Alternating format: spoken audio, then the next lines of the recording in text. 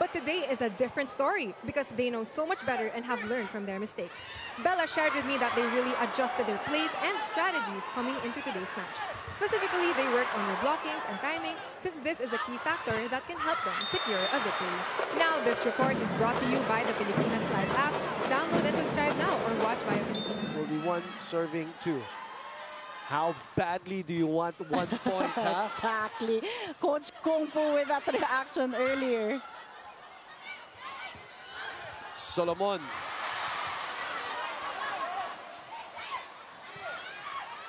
Lamina chooses Solomon again. 2 straight points for NU as we check in with Chelsea Rusian.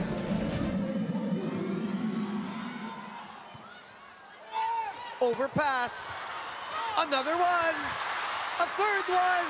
Nanggigil si Banagwa, hindi sinet. Pero ito, pagkakataon para sa UST. Gula. Denied!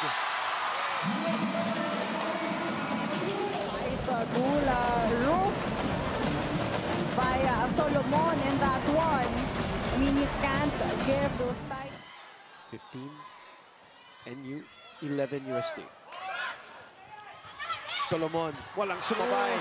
Dark by Carvalho. Namigay ng bola. Balik kay Alyssa. Cannot do that twice. 16-11.